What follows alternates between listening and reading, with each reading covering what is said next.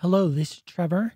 I recently passed the OSCP and I put together this, blog and video to kind of talk about a few tips that I have. Not all of the tips are going to apply to everyone, but hopefully you can find something in here that's worthwhile. So let's jump in. We're going to talk about taking notes. Really, what I want to get in your head is that the notes that you should be taking are not for the person you are now, but imagine like I put it in here, 18 hours straight working, trying to crack these boxes, all the pressure of the test. You want to write the notes that you want to have had in that situation. So make sure you have lots of detail, images on commands. The images show you what to expect so you can see when things are different. The commands are useful for copy and paste. Just be real detailed and try to help out your future self as much as possible. I do use Obsidian, so a lot of these tips are going to be using features of Obsidian. I'm sure if you use a different note-taking app, you can do something similar, but I don't know what those are. All right, next up, use templates. So I've got an image here of what my HTTP template starts with. So you can see I have boxes for me to write down the web server, app server, any notes that I have, I can just place in here. And then I have commands that I can copy and paste. And this is specific to fish. We'll talk about a little bit about that later, but I can copy this out, set the URL environment variable, and then run commands based on that URL. For here, we have what web, but dir busting, whatever I need. Templates are extremely useful because they provide structure, repeatability. They make sure that you're doing everything you should be doing each time. And that's why they're super important. Along with templates, I format a machine structure like this. So here's just an example box from Proving Grounds CTF 200-1. I have a services folder. In that, I list out a note for each service I find using Nmap. I also have a storyboard, and we're going to talk about that next. And then I have some other files, info, Nmap, stuff like that. Okay, so I guess what I'm trying to say is here, create your templates or your structure so that you're organized. You know exactly where info goes when you find it, and you're not searching all over the place. Storyboards. These are incredibly powerful. So basically the idea is that each practice machine, each exercise, every time you're going through steps of exploiting a vulnerability, you want to capture that. And I kind of do it in storyboards. So basically I'm telling the story of how I got from nothing to root on a box. In the example here, I show the box Shaka Bra from Proving Grounds Play. And you can see I start out with, actually ahead of this is Nmap, but I didn't put that in the screenshot. But then I show, I visit the site and I get this. My first thought is command injection. I tried things out until I got this to work. This is what the request looked like when I sent it. And this is the contents of the directory when that request was returned. So I go through and really write a story about including commands and screenshots of how I went from nothing to root. For every box I do. That's a lot of boxes, but it's going to help. And this is the way I found it most useful. In Obsidian, I used tags to relate information in all those boxes together. Here's the front matter for the Shaka Bra machine that we just saw. And you can see I listed this with the tags PE for privilege escalate. So I used a SUID binary for privilege escalation. My foothold was through command injection. And then I labeled the SUID as Vim. So on this box, vim was the way that you would get sudo or root. So I tag those all in the front matter. You can read more about the front matter and the notes properties on this link here. Once I have that, and I did it for a ton of boxes, now I can click the tags link in Obsidian, and I have this, I call it a Rolodex in here, but of boxes of storyboards that I use this specific exploit to go through. You can see it shows 125. I didn't do 125 machines because some of them may have more than one step. So I may use default credentials to get access to the website. Once I'm in, I could use command injection or file upload to get the foothold. So in those instances, I would label it both default credentials and file upload. This is awesome because now let's say I run across command injection again. By clicking on this 5, I have 5 instances that I can go back through and look how I did it, what issues came up, what, things I had to do to bypass any filtering, whatever.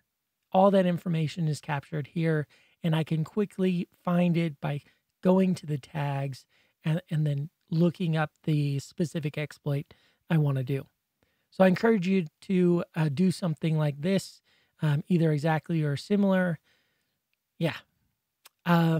Here's a good tip. So reorganize your notes as needed. I found that I was needing pieces of information outside of where my logical brain wanted to structure the notes. And that's fine. You can do in Obsidian, you can use something like this to include part of the page, either by, putting a hashtag and then the heading name to include just part of it or all of it, with doing it like this. Here's a quick image of what that looks like. So here's my normal note, and then here's the DLL exploit binaries DLL notes that I had that I included into this, and this is probably my Windows privilege escalation note. Yeah. Okay, some helpful scripts. All of the scripts that I have, you can find them here. I uploaded these 4. I don't know how useful all of them will be, but hopefully you'll find something useful. First up, let me show you this one. It's shells script. So if I just do shells, you can see I get output, reverse shell connection information for the major things that we care about. I have it, just normal here, and then URL encoded in case I need that. I have it output my local IP address there, as well as it puts it in each of the commands. That's done automatically. Before I show you the code, I want to show you one other thing. Right now, the default port is 64385.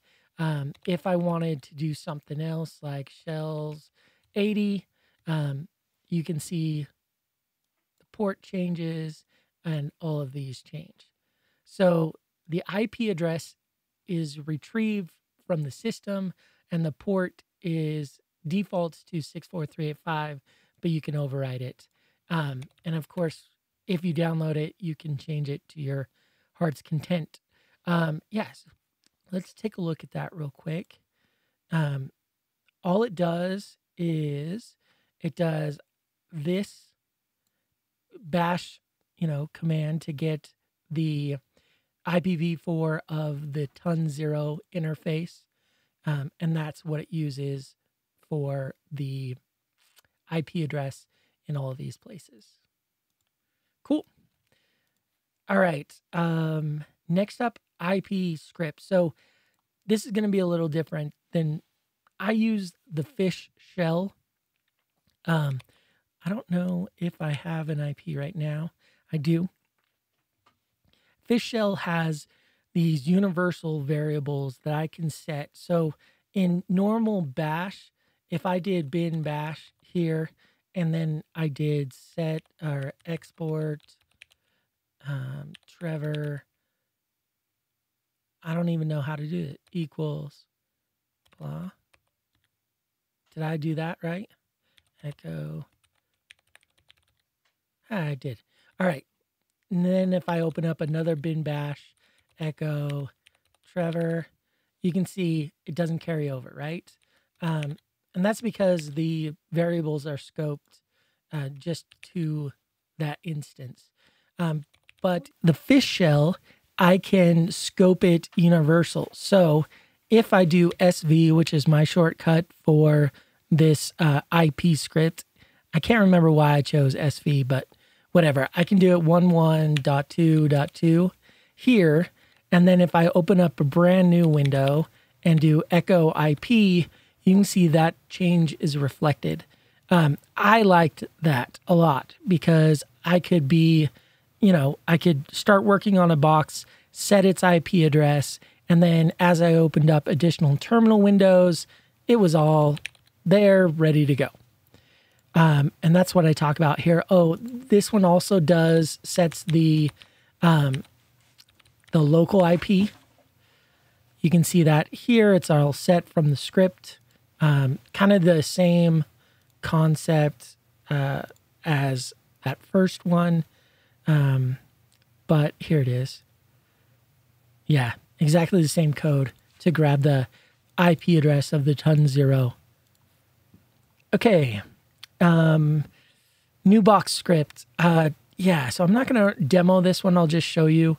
But basically it's a Python script that I put together that formatted it did two things. So I have the notes in Obsidian and I have my working directory on my system here. And this formatted both of those the way I wanted it for a new machine. It also did it for like a set of machines. So like OSP, A, B, C, as well as the exam. On all of those, you're going to get 3 machines for Active Directory and then 3 standalone machines. And so this creates the right directory structure and the files. You can see users, creds, passwords, hashes, and notes. Sets those up as empty, ready to go, creates the folders that I want. Yeah, so I threw it in here. Use it how you will. Oh, and for the Obsidian side, it copied, this was my path to my templates, my Obsidian templates. And so, yeah, so use it, get ideas from it. You probably will need to make some changes to be able to use it the best, but I added it, so do with that as you will. PowerShell script, this was a good one. I could do like this, pshell.py, the IP address that I want to return to. I could have done that automatically. I just didn't for this one. And the port I want it to return to, and it prints out the what could be run in either a command shell or PowerShell on Windows. And the way it does that is just, this probably looks pretty standard to you. It's the normal PowerShell, reverse shell, and then I just encode it with UTF-16, base 64, remove the any garbage, and then yeah, it's ready to go. All right. Miscellaneous. So I created a folder on my machine that had all the files that I may want to download from the victim machine, all ready to go, all in the same folder. And then in my notes, I had commands that I could just copy and paste so I could always, quickly get the tool I needed. So if it was chisel, if I was in PowerShell, I would set a variable to the remote IP, which is my machine. And then I would just copy and paste these commands to download. I don't like using the -out file. So usually I grab wget as my first thing and then use wget for all of it. Yeah, so again, probably pretty obvious, but I liked it. The VPN IP. So I thought this was pretty cool. If you see up here in the top right, I have my ton0 IP address always available up front for me there. And that's because I'm using Awesome Window Manager. I was able to customize it to add this. You're probably not using that, but I did add it to tmux, so you can see the IP address is also there. And here's how I did that. Again, you'll probably have to edit this to fit your circumstances, but here's how I did it. Cheat sheet. So this, I think, is huge. I used a tool called Navi, and I've linked it here to create my custom cheat sheets. Let me show you how that's done. So I have it integrated with the fish shell. So if I hit Control G, I get the fuzzy search window to pop up. In the screenshot, I started searching for Hashcat, so we'll just duplicate that. If I do HASHC, you can see we've got examples of a bunch of Hashcat commands depending on what I want to do. Here's the, what the command looks like. And I can arrow up, decide I want this one, hit enter. It's pre-populated my terminal, so I can make any changes I want to that and then run it. Found that hugely helpful. You can see how many cheat sheets I created for the different commands. Think about this. Think about creating the same for yourself if you found that useful. Oh, I used a lot of shell variables. I already talked a little bit about the IP address and how it's universal in fish, but I used them all the time. So a lot of my commands in like Obsidian, I tried to position anything that would change at the end. So here, the $IP. And then I also tried to use these variables as much as possible. So like if I had to run this command, I would want to make sure the DOM variable was set and also the URL, and then I could run it. But yeah, you can see here's again another example of using IP. So I did it all the time. Huge time and brain saver as you're getting, building those hours on the test. These little things, I think, add up a lot. And that's it. The last thing I kind of wanted to talk about, two things. One is I don't feel I passed because I own, I did these things. Like I have control of the scripts or these techniques. I feel I passed because I put the time into creating that huge list of tags that I showed you right here. I put the effort into creating these scripts. You know what I mean? Like that's why I feel I passed, not because I own them. So I'm saying this because I don't want you to download this repo of 4 scripts, implement some of this stuff half-heartedly, and believe that's all you need to pass. And it's just not true. You need to, put the effort in, but it'll pay off. And then if you have any different tips, anything you did differently or I didn't do and you thought was really cool, please let me know. Share those. I'm sure there's other people out there that would like to see them. That's it. Thanks so much. Goodbye.